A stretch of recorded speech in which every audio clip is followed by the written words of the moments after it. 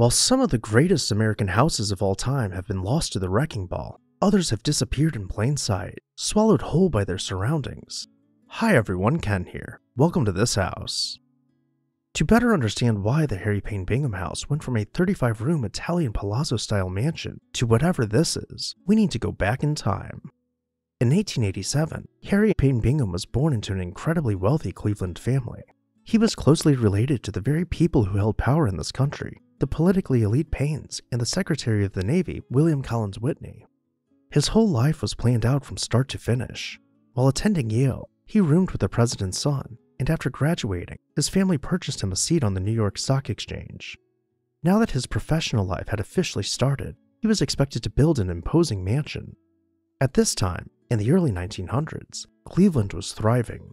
It was known as the Paris of the Midwest, and it gained that nickname for a good reason. All along Euclid Avenue, millionaires, who would be considered billionaires today, built ornate mansions.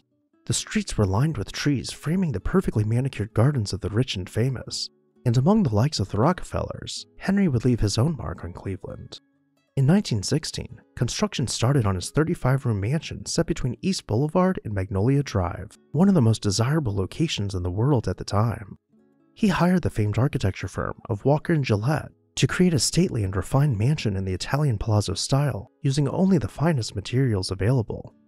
From the house, lawns reach out between stone balustrade, with formal gardens surrounding it on all sides. Of course, this is all before this happened to it. As we make our way below the porte cochere and enter the home, we will see a mix of historic and color photos to really bring the mansion back to life. First, we arrive in the stair hall, flanked by stone columns and old-growth wood adorning the ceiling. This cavernous space terminates in the 3-story groin vault soaring overhead, while antique European tapestries decorate the walls. While it retains most of these features today, the stair hall leaves us wondering why it appears almost simple by comparison. From here we can continue into the library, where form meets function with bookcases supporting the groin-vaulted ceiling. Then we come across the dining room, breathing a sigh of relief at its preserved details. From antique furnishings to European tapestries glowing in the light of a crystal chandelier, we can now imagine the grandeur of its glory years. Looking up, the coffered ceiling is decorated in intricate relief work and complemented by bold and delicate hand stenciling. The drawing room radiates golden hues as we make our way from one end to the other. The ceiling appears almost dull until we take the time to really look at it. As our eyes focus, we find murals framed by bands of decorative millwork with hand-stenciled flowers and vines, gracefully and subtly wisping about.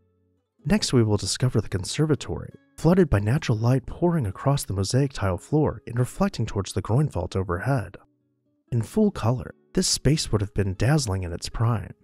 Every tiny detail, carried through bands of hand stenciling, creates a cohesive palette. The stonework in this room continues with whimsy in the column's capitals. Surely, the house can only get better from here. Let's mosey into the connecting pavilion and keep exploring. On second thought, let's turn around and go back in time to see the reading room clad with marble walls and accompanied by the trickling sounds of an indoor fountain. Even the children's playroom was set to a grand scale and finished out with murals adorning the walls. So what happened to this grand estate?